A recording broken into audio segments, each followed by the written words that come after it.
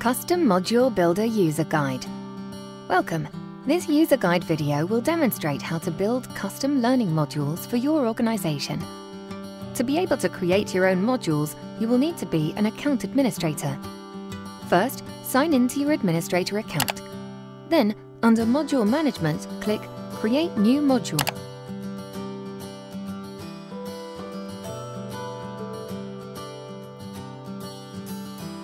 Enter the title of the module you would like to create. Select whether you wish to create a regular staff learning module or a side-by-side module. Select whether you will be adding a quiz at the end of the module. Enter a reference number for your module. Enter the length of your module in minutes. You can change this later if you need to. Enter the language used. If you would like, you can attach a PDF that users will receive when they successfully complete the module. For example, you might want to provide a summary of the module to highlight key learning points. If your module assessment page has audio, you can attach it here. If the module homepage has audio, you can attach it here. If you have made a module trailer for your module for users to watch before they start it, you can attach it here. Please note the size requirements.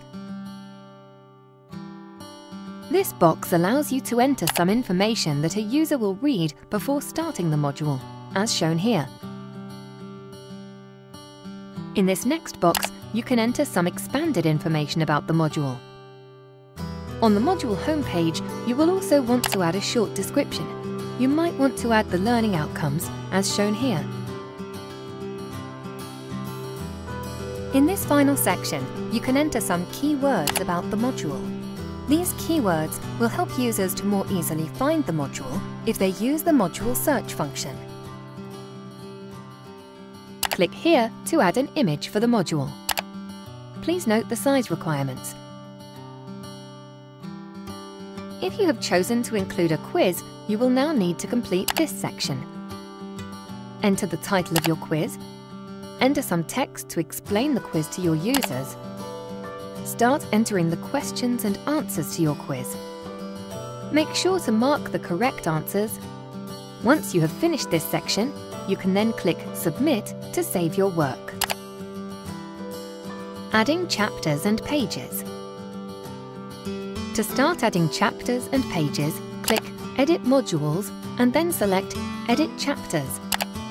Each module must have 6 chapters. Enter the title of your first chapter. Enter how many minutes it will take to complete this chapter. Enter a chapter description here. For example, you might want to enter the chapter title and the titles to each page in this chapter, as shown here. Choose an image to represent this chapter on the module homepage. Please note the size requirements. This image will appear here for your users. Click Submit before proceeding. This notification will confirm that the chapter has been successfully created. You can continue to enter the information for the remaining chapters. Once this is complete, you can start adding pages to your chapters by clicking View Edit Pages next to each chapter. Click Add a New Page and then enter the page title. If you have recorded audio for your pages, you can add it to each page here. You can now choose to add a video or an image for the page. Every page must have either a video or an image. If you would like to add an interactive graphic, please contact us for more information. To upload a video, click here. Click the Choose File button and note the video size requirements. Select your video and then click the Upload button. Depending on the size of your video file, this might take a few moments to upload. To upload an image, click here. Click the Choose File button and note the image size requirements. Now select your image and click the Upload button. If you would like the page to include an interactive note, you can enter that here. If you leave this box blank, there will be no interactive note. Add the main body of text for your page here. click the Submit button to save your page. This notification will confirm that the page has been successfully created. To add the next page for this chapter, click the green Back button and then click to add a new page.